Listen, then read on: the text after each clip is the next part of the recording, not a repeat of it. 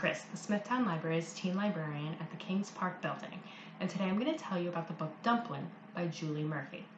Willow Dean Dixon introduces herself as a cashier, Dolly Parton enthusiast, and resident back row. She lives in Clover City, Texas, a small town that is only known for its Miss Teen Blue Bonnet beauty pageant. Her mom's a former winner of the pageant, and she now runs it.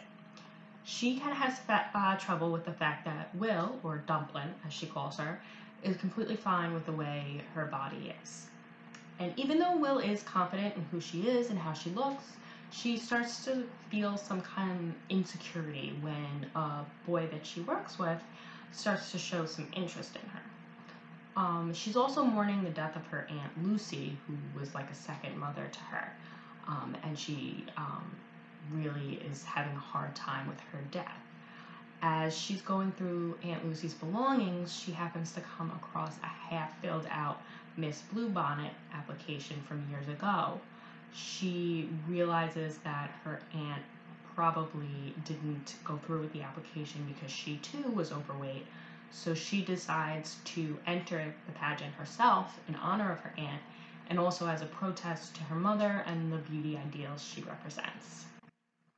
Once she joins the pageant, other girls from her town who wouldn't fit the stereotypical beauty queen description also start to join up.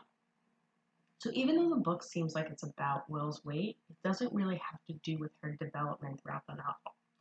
Her journey is definitely more about finding the confidence in who she is, working out issues with her mom and friends, and mourning her aunt. She's by no means perfect, but that makes a lot of her mistakes and everything more realistic and relatable.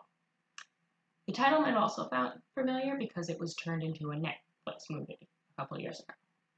But it is a great book that I hope you will check out. It's available at the library and as an ebook on Overdrive, Libby,